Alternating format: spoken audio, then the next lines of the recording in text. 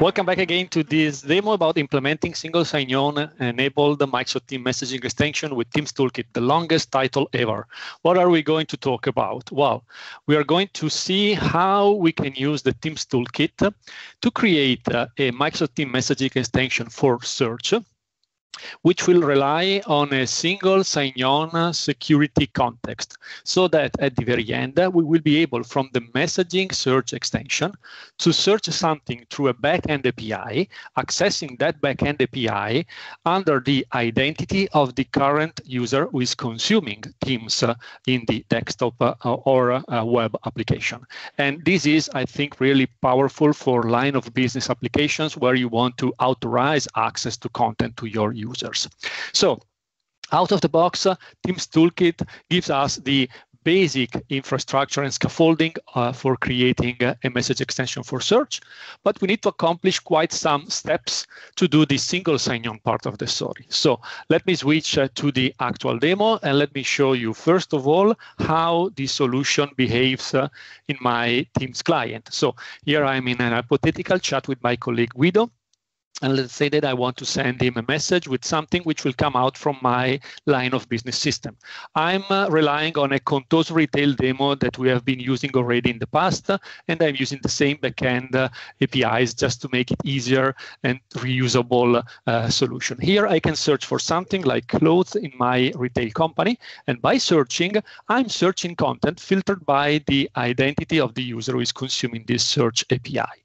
I can select this wonderful pair of jeans, and I can send a message to Guido to say, look at these jeans and let me know if you like them or not. Okay, that's the idea. And I can do that from a chat.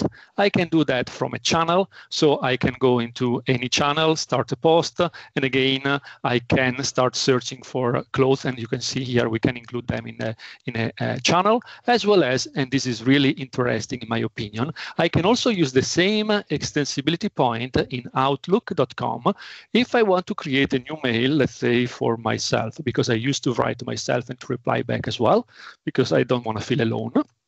Ciao Paolo or Pablo. This will be my email.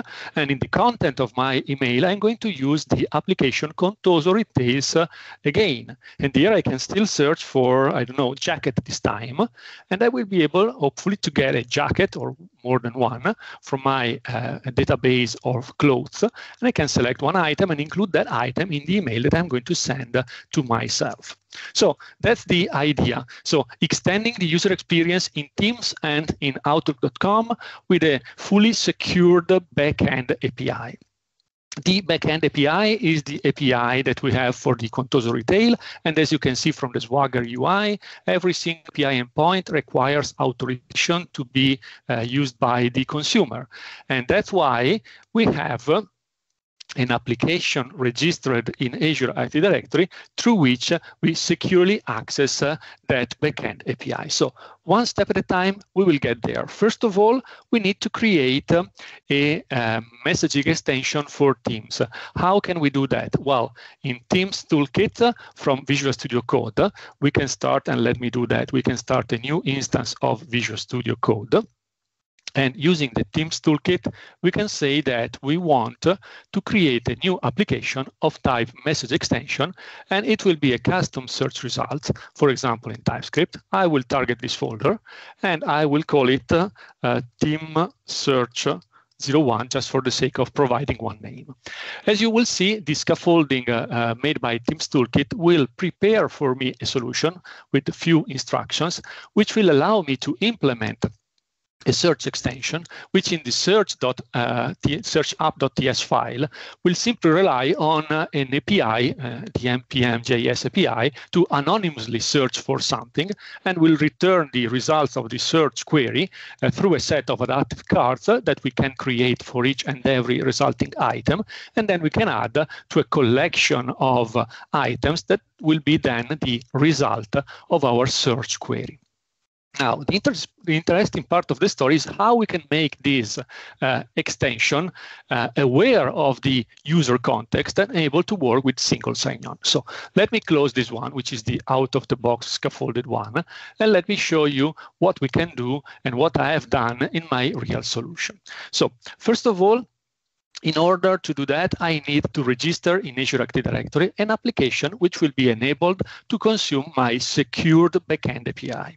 So as I showed you before, I have my backend API, and this backend API is registered as a multi-tenant API in this scenario, but doesn't really matter that it is a multi-tenant one. It is just an application registered in Azure Active Directory, which exposes an API with a specific API unique URI and with a permission, which is, in my scenario, contoso-retail.consume. So in order to be able to consume my backend API, I need to provide an access token with this specific permission scope in the access token itself. So in order to do that, I registered in the Azure Active Directory of my consumer tenant another application, which will be configured in the API permission section to have the contoso-retail.consume permission for that specific API. So I have the API provider and I have the API consumer. Now, in the Teams Toolkit solution, I created an aad.manifest.json file, which simply defines the definition of that application, the consumer application, in Azure Active Directory. So here I have all of the information about my application, including, for example, that I want to have the permission to consume my Contoso Retail app. Actually, it is a bit cryptical here, but this is the ID of the target API, and this is the ID of the permission that we saw before. So these two GUIs are basically this information that I see in the UI of Azure ID or Entra ID. I also have in the configuration that I have a list of applications that are allowed to use this API. And this list of applications, as you can see, are the Teams Desktop, the Teams Web Client, the Outlook Desktop, and so on and so forth. Once I've done that, I have to slightly update the auto-generated Teams app .yaml file, whether the local or the one for deployment remotely. And in this file, I need to add a few elements, like, for example, the section to create my Azure Active Directory application, so that when I will do the deployment of my solution, the Azure Entra ID application will be deployed into the target tenant. And here I have to provide a set of input arguments like the ID of the application, the client ID, the tenant ID, and all the stuff that I need to use. I also need, and you will find the whole source code of the solution on GitHub, so no worries, you don't need to catch all of the excerpts of code. I need to provide an instruction to update that application registration in case of need. And I also need to configure my application in the local configs file in order to have all of the settings that I need to run my single sign-on based solution. Once I've done that, I also need to configure in the manifest of my Teams solution that I will need to rely on single sign-on. That means that in the last part of this file, I have the web application info section. When I declare that I have an application, which will have the client ID of the application that I registered in Azure ID, and which will rely on these resource. Let me show you again the application in Azure Entra ID. And in fact, this consumer application is also configured to expose an API itself with this specific application unique URI and with a permission which is called access as user. This is the permission scope that we need whenever we want to do single sign-on in a Teams application. And here we are declaring that our application through its manifest is based on that specific app ID and on that specific resource or audience ID, so that the access as user token that will be generated by the Teams client and sent to my bot in the backend for searching the content will be related to this application. Once I've done that, I still need to do a few more steps. First of all, I need to slightly update the configuration of my app so that I will be able to not only reference to the bot settings that are created by default by the scaffolding tool of Teams Toolkit, but I will also be able to refer to the client ID, tenant ID, secret, and all the settings of my custom back API. I will need to provide a couple of pages which you can find in the repository of this solution on GitHub, which will implement the actual login and initial login and end of the login stage for the user. So the auth start will be the URL provided to the user to start the sign-in process, and the auth end will be the one used to close, to complete the authentication flow. And in the index.ts of my solution, I will have to make those HTML pages available through the Node.js server of my solution. And once I've done that, I will need to install a couple of NPM packages, specifically the TeamsFX one and the isomorphic fetch one, so that we can use them in the updated search-up.ts file. Why do I say updated? Well, because using the TeamsFX library, this search-up.ts file has been improved, and now we don't have any more just an anonymous query to an anonymous API, but actually we replaced the handle Teams messaging extension query with a new invocation of this handle message extension query with single sign-on, which is provided by the TeamsFX library. And in this one, I will get as an input through the context that is provided to this method of my search bot, I can provide the token that the Teams client will send to my backend bot. This token will be an access token for this application, the consumer one, and will include the access as user permission scope.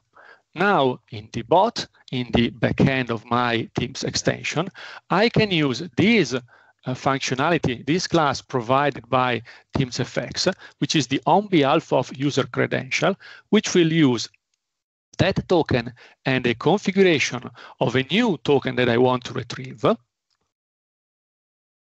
in order to get an access token for the backend API, so for the search cloth API. And this will be a on behalf of token because the bot will actually make the search query on behalf of the user who is consuming the Teams client in the front end in the desktop or web Teams application. Using this object, I make a request for a token to consume my contoso retail.consume target API. So this will give me back an access token with the permission scope for my backend API.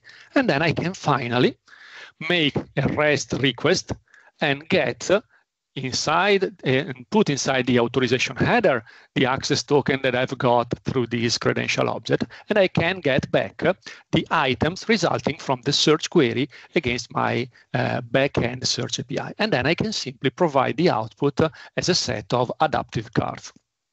Quite a journey so far. We still need couple of more easy steps. First of all, if we want to automate the deployment, we also need to update the infra section of Teams Toolkit, adding the custom parameters to the azure.parameters.json file. These are the input parameters that we also want to have in the configuration of our solution.